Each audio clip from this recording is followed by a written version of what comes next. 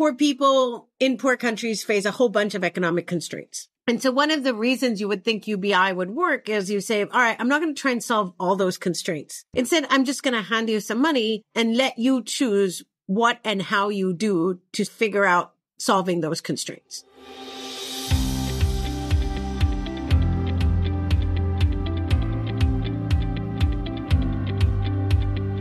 Welcome to VoxDevTalks. My name is Tim Phillips.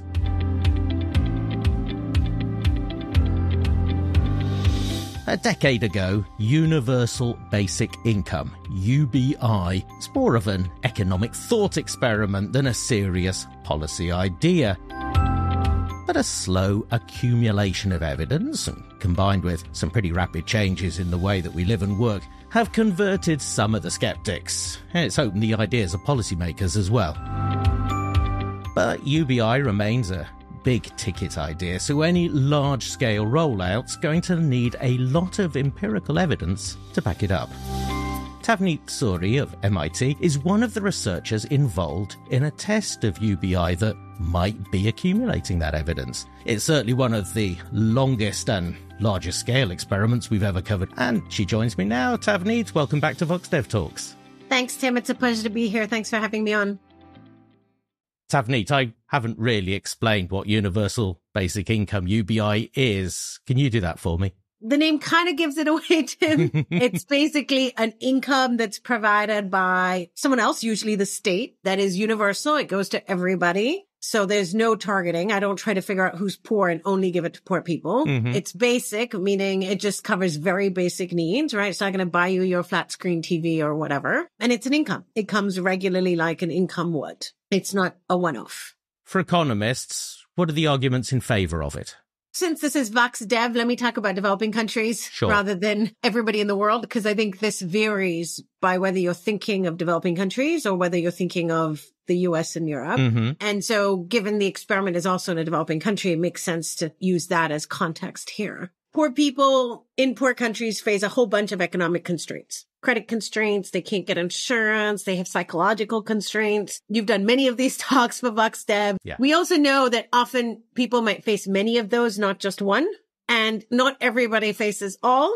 And we also know how to alleviate some of these, but we don't always know what's the most effective way to alleviate each one. And so when you think about the world that way and you say, oh, everybody has different constraints and different sets of constraints. And for every set of constraints or every different set of constraints, we still don't know exactly what works most cost effectively or best. This becomes a hard problem to solve with policy. And so one of the reasons you would think UBI would work is you say, all right, I'm not going to try and solve all those constraints. I'm not going to try and figure out what is Tim's specific constraints and how do I solve those for Tim and what are Tavneet's specific constraints and how do I solve those for her. Instead, I'm just going to hand you some money and let you choose what and how you do to figure out solving those constraints. You might be best equipped to figure out which is the most binding constraint for you, the most important for you to alleviate. And so we give you the cash to figure that out. So in this world with multiple economic constraints, you might believe that a UBI lets people figure that out themselves and solve it. So that's one of the arguments that we make for a UBI. The other is this might be a way to kick people out of a poverty trap. And so if you feel like there's poverty traps, but there's opportunities out there that could have increasing returns for people, but they just can't make them because they're in this poverty trap, then a UBI might get you out. And then there's a bunch of other common arguments that also apply actually to the developed world. The idea of UBI is it creates a bit more freedom. It lets you do what you always wanted to do. If you always wanted to do Podcast Tim and you couldn't create a market for them and get paid for them, this would let you do that. And you would be very, very happy for it. People can go do what they've always wanted to do. In the developed world, you could also think that welfare comes with stigma and it's going to absolve all of those kind of notions of stigma around welfare or stigma around being identified as the poor person in a community. And that might be true also in the developing world. So there's other arguments around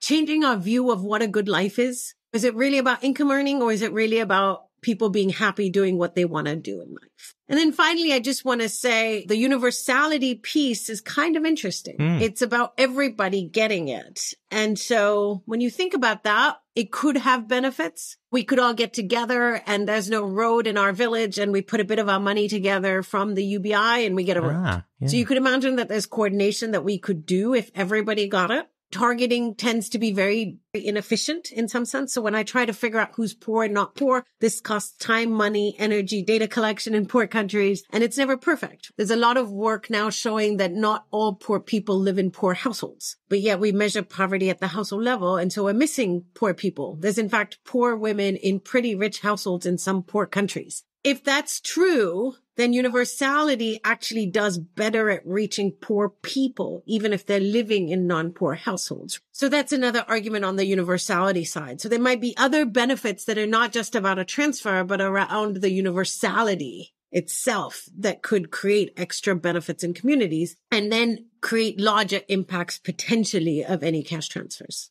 That's a lot of powerful arguments, Tavneet. Actually, it was more than I was expecting. But it is fair to say that in everywhere in the world, the skeptics outnumber the people who are in favour. What is their objection? So the first is it's really costly. Mm-hmm. It is expensive. Yeah. If I measure out for sub-Saharan Africa and I took a basic level, like close to what we're doing in Kenya, and said, if I gave this to everybody, it would be something like 17% of GDP. Whoa. Yeah, exactly. Whoa. Yeah. It's a lot.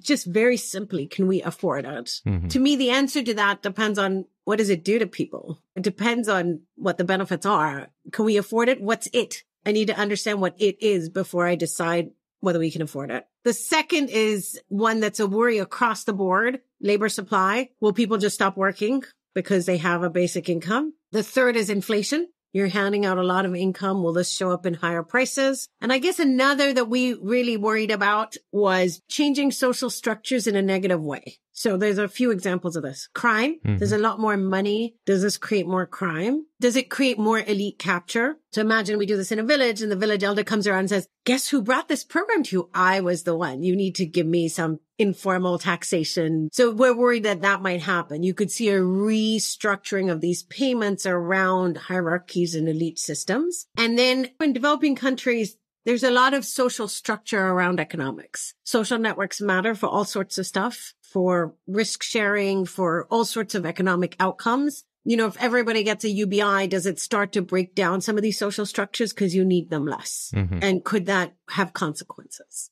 So I think those are the downsides that people often talk about and that we thought about too.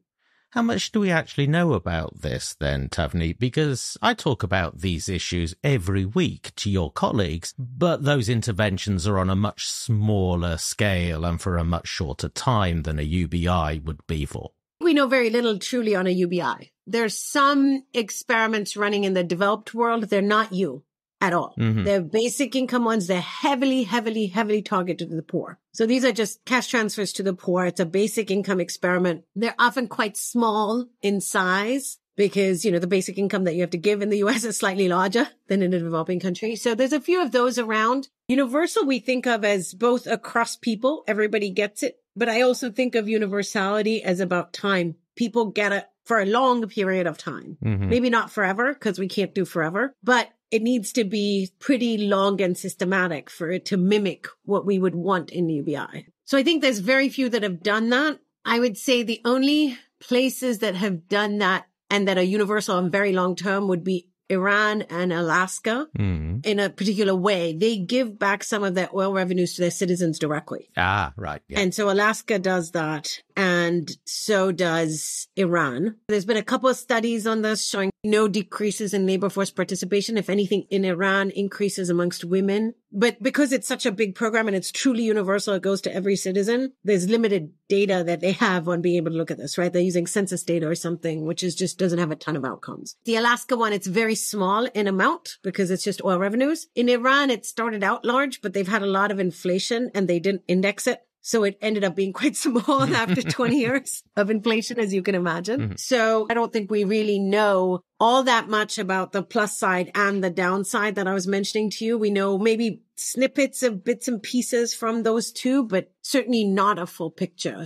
I think there's still a lot of work to do to understand whether UBI is actually worth the cost. Could we end up, therefore, just never implementing UBI? Because if you're a policymaker, there's always a cheaper policy that you know more about. Potentially. I'm hoping we'll fill that gap so then people will know what this does and then you don't have an excuse if it is indeed beneficial. Let me caveat that. As we talk about the results from our experiment, I think there's some effects that kind of start changing how you think about cost as well. And so we'll talk about that, I'm sure.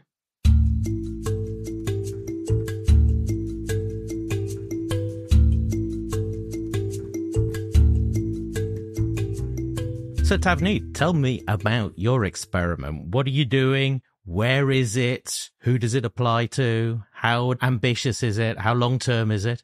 All right, let's launch into that. Let's launch it. I think there's a lot to tell on this, isn't there? Yes. So when we talk about our UBI experiment, we've been running a large field experiment or randomized controlled trial on universal basic income in Kenya. And it's in 2 counties in Kenya. It's about 295 villages. And we split those villages into 3 treatment groups. One we call a true UBI. It's a monthly income that every adult gets. So I'll come back to that in a second. And they get it for 12 years. We committed to 12 years. It's not forever, but it's about basically what we could afford out of what we raised. 12 years is a long time. For people who are not used to getting anything like this, 12 years must seem like a very long time. Yeah. And if you think of most developing countries, they don't do 12 years, even in their cash transfer programs, right? So a lot of developing countries have cash transfer programs. They tend to be monthly incomes, but they're mostly 2 years.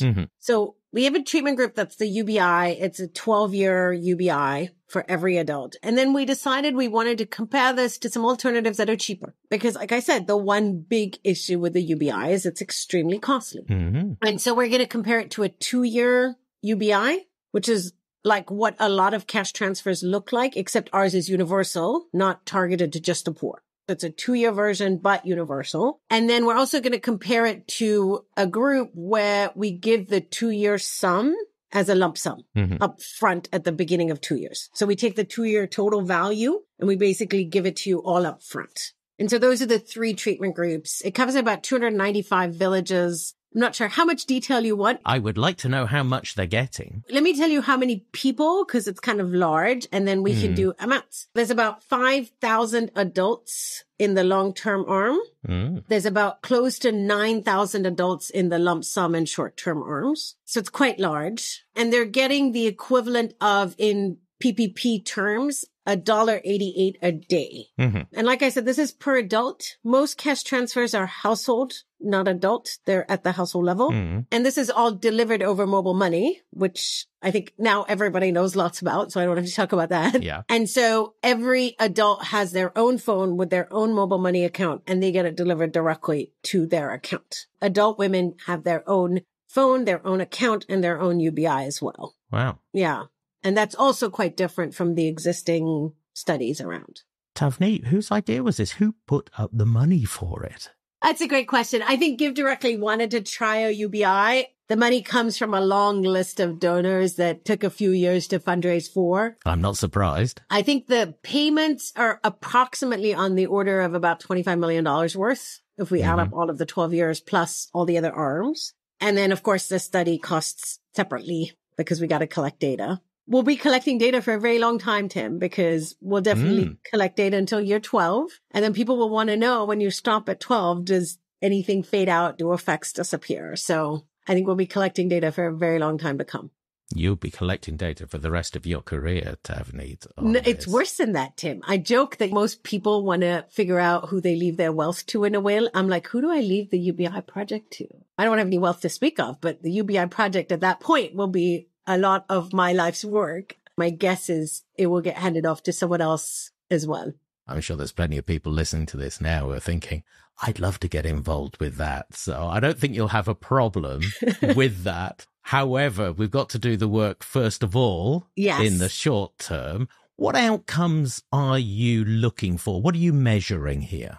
So we measured a lot of stuff. Let me tell you where we're at. The results I'm going to tell you about are at the 2-year mark. Okay. And what's nice about the 2-year mark is all of the arms have gotten the same amount of money, just in different structures with different expectations of the future. The short term is coming to the end of their payments. They got 2 years. Every month they're done. The lump sum had the same amount of money, but upfront, and they've been done for 2 years. And the long term, their true UBI has gotten 2 years of money, but they know that they have 10 more years coming. So even though they just have 2 years worth, they all know that there's still quite a long ways to go on the UBI. So the 2-year mark is kind of interesting to study because of this particular design of the experiment, right? Everybody has the same money. It's just different structures and different expectations. Mm-hmm. And then we ran household surveys, as you can imagine, to measure every household outcome that we could think of. We also collected a census on all the enterprises. So think of non-agricultural enterprises, small firms, close to 10,000 of those in these communities. And then we collected data from village elders on the public goods side. You know, that story I gave you, we could build a road or maybe hire a teacher or something. We wanted to know if that happened. And then we did price surveys, worrying about inflation, remember? So we're going to measure prices in the markets. So we mapped out all the markets in these areas and then collected prices on a couple hundred different goods in those markets. So quite extensive data collection to try and hit all of those possible pluses and possible minuses of the UBI. So much to talk about for this, but I know that I'm going to be interviewing you about this for the rest of my career as well. So, well, it might not be me too. We don't have to do it all now, but let's have a look at some of what you found out so far. And clearly, what most people talk about is that incentive to work. Do people carry on working? That's used as an objection against all sorts of poverty relief interventions. What has happened about people's work? We don't find any reductions in work. If anything, we find slight increases. They're not different from zero statistically, but we can rule out reductions pretty clearly, or any reduction. Right. What you do changes. Mm-hmm. We don't see work hours go down, but we do see people leave wage jobs and start their own businesses. So you see a switch away from wage work, but more than compensated by the increases in working in your own firm or in someone's firm. That sort of plays into what you were talking about the chance to be able to make your own decisions and to have some choices in your life. What about in the other arms? Are people working the same amount, more, less? I'm going to reorient your question a bit because it allows me to talk about the piece that actually I found the most surprising result of all. Mm-hmm. There's a big increase in the number of enterprises in the UBI arm. So the number of enterprises goes up between 20 to 40%. And then we look at their revenues. We see almost a doubling of revenues in the village as a whole. So imagine I took all the enterprise in the village and aggregate up to the village to get a sense of what's the enterprise revenue in the whole community, and those close to double. And those are largely in the lump sum and the UBI arms, the long-term UBI arm. We see much smaller effects in the short-term arm. And so there is a difference by arms here in the enterprise side. And, you know, the work hours are going to match that difference. And so we see this enterprise growth in the lump sum in the long term. We see a small enterprise growth in the short term, but much smaller and not as big a revenue increase, and big revenue increases in those two arms. Like I said, the work hours that we're seeing switching also are more focused on the arms that have more enterprises, of course. Now, tell me about consumption as well. Are people consuming more, and does that change according to which arm of the program you're on? We do see increases in consumption, 10 to 20% increases. They're not dramatically different by arm, actually. They're about the same. We're not seeing revolutionary changes in consumption. We're seeing measured changes in consumption. Large chunks of that is food consumption. There's a bit more education expenditures and stuff. On the food side, we also see not just food per se, but like also protein goes up, right? So we're seeing perhaps more protein, which is good. And that's not different by arms. So everybody's just eating a little more. The big difference in arms is coming out of the structure of what you're doing with your life, what your work is and where you're working and where you're earning revenues. And then this, of course, comes back into incomes because some of those revenues are incomes for the household. And so there are increases in incomes. We also see wages change because imagine wage work goes down, wages actually go up because there's less people in wage work. And so you're going to see this increase in wages that comes with it. Are people happier, more satisfied with their lives when they have a UBI? We do see that. We actually see reductions in depression in all three arms. Great. On the order of 10 to 20% reductions in whether people say they're depressed or not. The largest reductions are, of course, in the long-term arm because it's providing you security, and you know that security is guaranteed for another 10 years. Of course. The smallest effects are actually in the lump sum arm. where we gave the lump sum. And that might be because you got the money 2 years ago. The effects on mental health didn't last. Or it could be you started a business and this creates stress and you don't have the compensating small bits of money like the long-term guys coming in the future to offset that. So we don't actually know what's driving that difference, but there we do see a difference. But all three arms do see improvements in mental health for sure, just largest in the long-term UBI arm. Have you seen any general equilibrium effects? Because, of course, if prices just go up, then it swallows up the basic income and we're back where we started. Prices are weird things in economics, as you can imagine. Let me do prices of consumer goods that you're buying in the markets. There we don't see much inflation. We do see new products come into the market because people are getting a UBI and spending it. And so you actually see the range of availability of products goes up. There's new stuff in these villages for the first time, but we don't see inflation much. We do see some prices go up. We think of a wage rate as a price that does go up. The other one that goes up is land prices. And that's because of many reasons. One could be these are just better places to live in. And that shows up in prices because these are better communities. There's more going on. There's more businesses. There's more restaurants. There's more all sorts of stuff, right? It could also be you're investing more and therefore land is worth more. Land prices and wages go up. And we think of those as things that don't move and trade very well. And that's why the prices go up. But things that we trade pretty regularly, consumer goods, we don't see much price effects.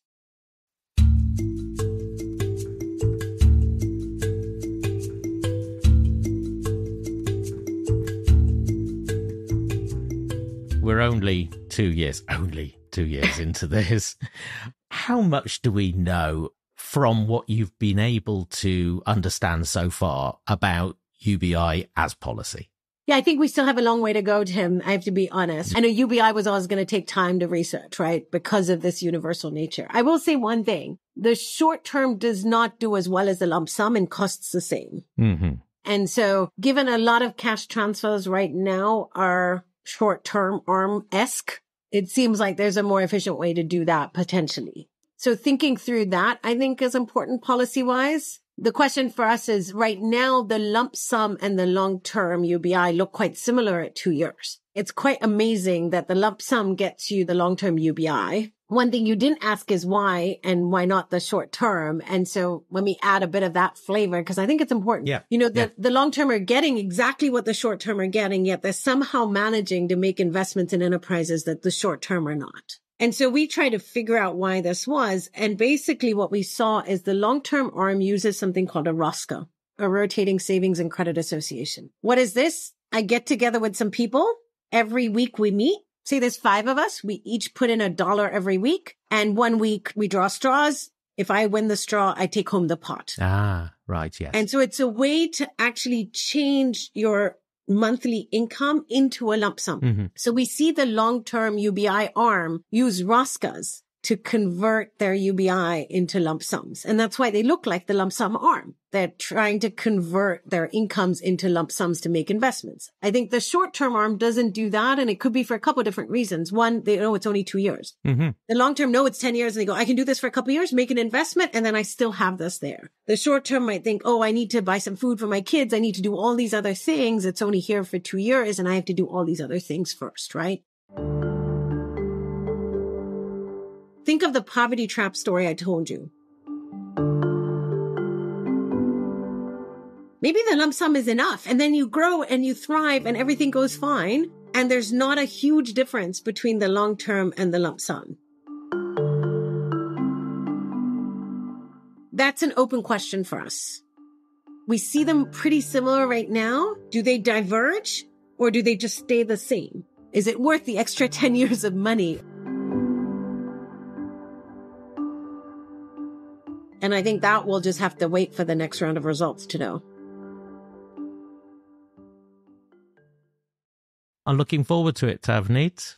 Thank you very much for talking about it today. Anytime, Tim. Happy to be here.